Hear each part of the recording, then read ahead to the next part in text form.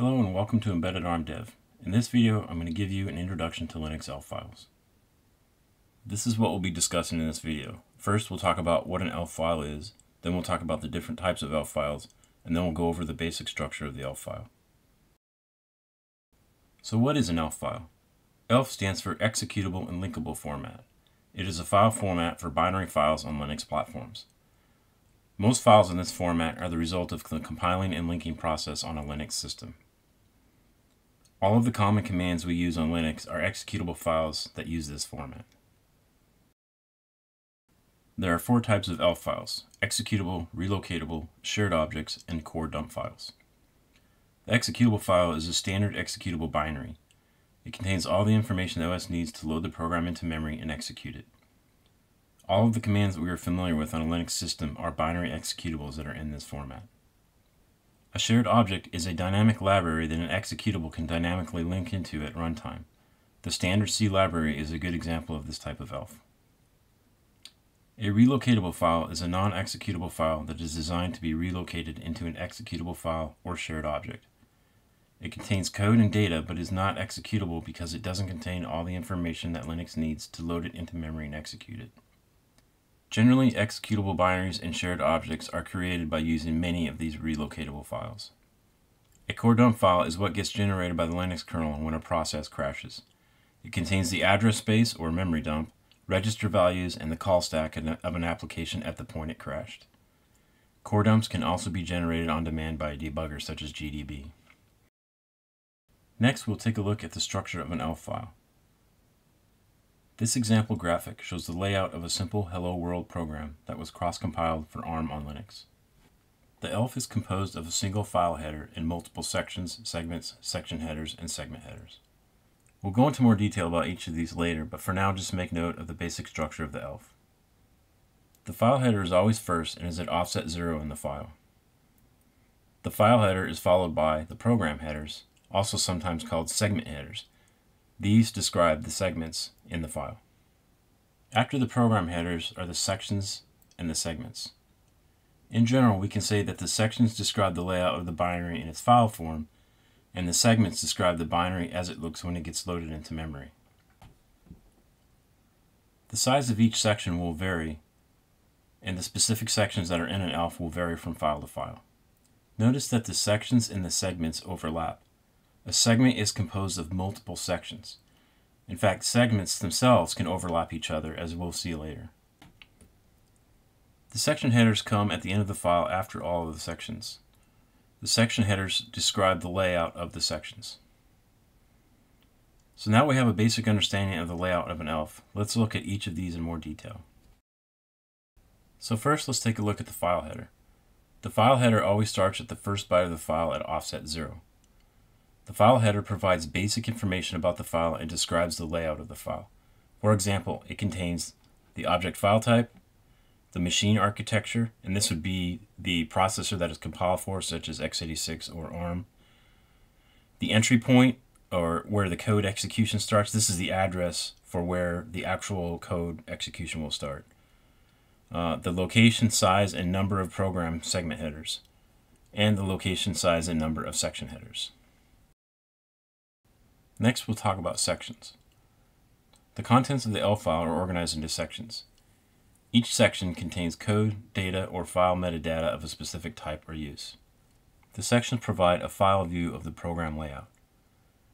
The sections are contiguous in file memory, meaning they are back-to-back in file memory. And the size of each section will vary.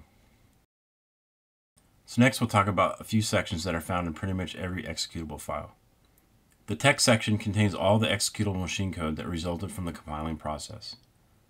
The RO data section contains read-only data. This is generally where hard-coded strings are located. The data section contains initialized variables. These are generally global variables that have some initial value. The BSS segment contains global variables that are uninitialized, which means the source code didn't assign them an initial value. This region will generally be set to all zeros when it gets loaded into memory. However, this is not guaranteed. Next, we'll talk about section headers. A section header is a structure that describes the location, size, and other properties of sections. The size of the section headers are fixed, as in they're all the same. However, the size of each section may vary. There is a section header for every section that exists in the file. All of the section headers are located together in a section header table, which is located at the end of the ELF file after all of the sections. Not all ELF files will have section headers. In fact, the loader does not need to have knowledge of the sections in order to load the program into memory and execute it. The loader instead relies on segments for that. So next we'll talk about segments. Segments provide the in-memory process view of a loaded program. The program gets loaded into process memory by segment, not by section. The loader does need to have knowledge of the segments in order to load and execute the program, so all executable files will have segments. Segments can be matched to multiple sections, but the loader does not care about the individual sections in the segment. It only cares about the segment itself. Only the segments may get loaded into the process memory. If a section is not a part of a segment, it won't get loaded into the process memory. Not all object files will have segments. For example, relocatable files do not have any segments. Finally, we'll talk about program headers. A program header is a structure that describes a segment. It provides information such as file offset, load address, size in memory, and read-write execute permissions for each segment. They contain information needed by the loader to load each segment into process memory. There is one program header for each segment. The program headers are located near the beginning of the file after the file header. The size of the program header is fixed, but the size of segments will vary. So next we're going to do a quick practical exercise where I'll show you the elf.h file, which is a C header file that describes the structure of the elf. And then I'll show you a binary utility called readelf, which is a command that displays information about an elf file. And I'll teach you 4 command switches, A, which displays everything, H, which displays the file header, L, which displays the program headers, and then capital S, which displays the section headers. Alright, so the first thing I want to talk about is looking at the elf.h file. So there's 2 different ways you can look at it, or 2 different ways you can get it. And so the first one is we'll just go to web browser. Okay, and then you can just do a search for the elf file on the internet. So we'll just do a search for the manual. And so just like any Linux command, like if you want to find the manual for like ls or cd, you can just type man, just like you can on the Linux command prompt. And so in this case, we'll just do man elf. Okay, so that'll give us the man page for the elf. Now, I also recommend you throw in Linux in there, otherwise you might get some image results that you don't really want to see. So we'll go here and we'll look at this one. And okay, so if you don't have access to a Linux system, then this is a good way to get a basic idea of what is inside the elf file. And so here it gives you, a description, and then it talks about the basic types. So these are all the different structures that are going to be used, the types and the structures that'll be used inside elf. And you can use these to parse the elf file, or you can, this is what readelf will use to parse the elf file to know like what the sizes of the data types are and the different fields and different structures and everything like that. So the first one here is we've got the elf header, which this is actually the file header that I was talking about earlier in the video. So you can see right here, this is the structure. This is like the actual structure of that file header right here. And we're going to go into more detail about this in a later video, so I just want to show the elf file itself a little bit more. So anyway, you can just scroll down in here, and you've got different, these are the different fields inside the file header. You can see it's got like ident, type, machine version, entry, and so then it comes down here, and it's got type, machine, etc. Okay, and so this gives the structure of program headers, which are the segment headers, and you can see that there's 2 different structures, 64-bit and 32-bit. And then you come down here, these are all the fields inside the segment header, and then you got the section header. Okay, and here's your section header structures. So this just gives you an idea of how you can look at it and interpret it, which we'll be using this a lot later in future videos. Okay.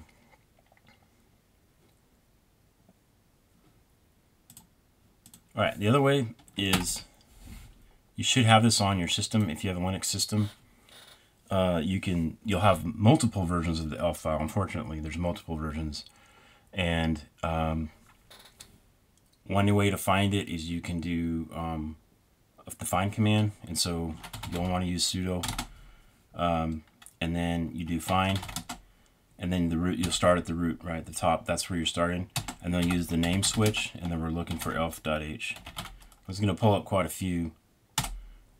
Okay, I typed my password in, so it pulls up a bunch of them. So probably really this one here, or maybe this one here would be okay. I would use this one here just because it's in the ARM, it's in the ARM cross compiler directory. I have the cross compiler on here. But really, any of them are going to give you an idea of what's in it. But this one might be most useful because it is in the ARM directory. And so if we're cross compiling for ARM, this would have more information about data specific to the ARM. So we'll just go ahead and take a look at this. And it's basically the same thing that we found on the internet, but it actually has a lot more information.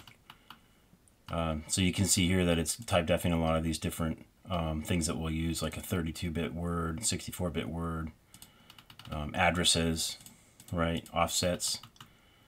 This is a section indexes. So that, this gives you a little more detailed information about it than the man elf does. And then here again, you've got this is your program header. Or, I'm sorry, excuse me, this is your file header. And that's the 32-bit one. And then here's your 64-bit one. And so anyway, it goes through the same information. We're going to go through this in great detail in later videos. But you can see here that it's got a lot more information than what the online one did. Okay, so then here you've got the section headers. This is a section header structure for 32-bit, and then one for 64-bit.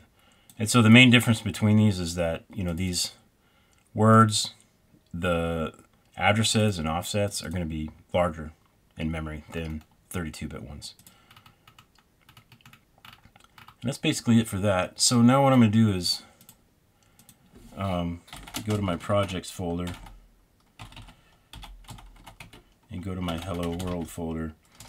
And so what I've got here is, so there's a lot of extraneous stuff in here, but the one that we're going to look at right here is this Hello ARM binary that was compiled using the cross compiler. So if I run file on that, then that tells us that this is a 32-bit ARM thing. So if I try to run this, it's going to be like, I don't know what you're talking about. So that's because it's compiled for a different architecture. So what I'm going to do now is we're going to go over the various uses of a couple of uses of the readelf command.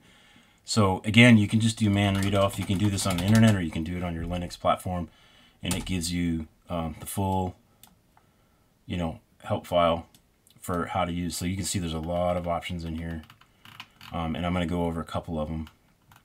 And so A prints out everything.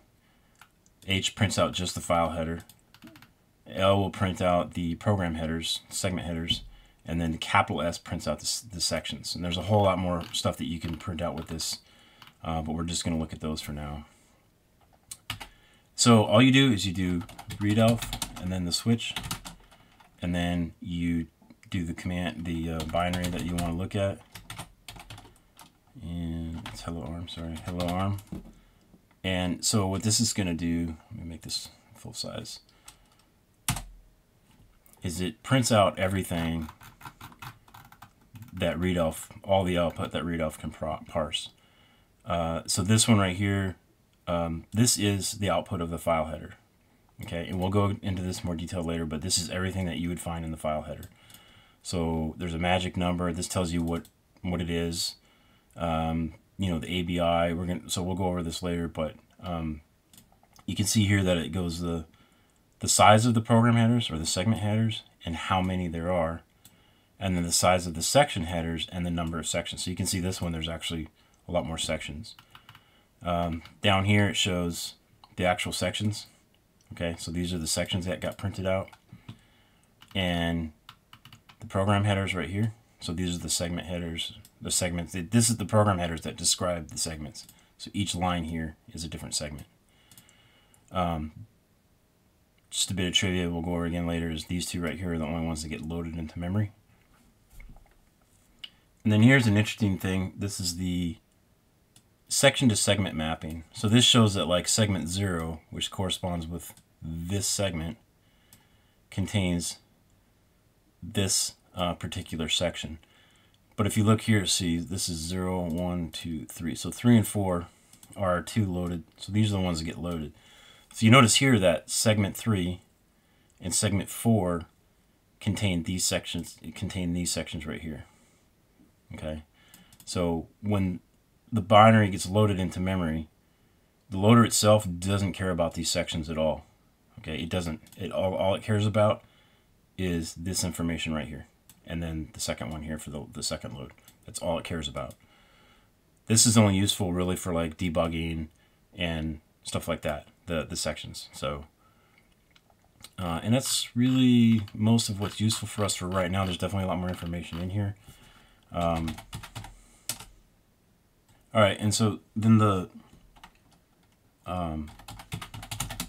so then we can just do that -h, which does it only dumps the file header. So this is the first part of the output that I showed you, and then -l is the program headers. Okay, so this shows you the program headers. You know, which is the mapping of the segments, and then this shows you the mapping of the sections inside the segments, if that's useful.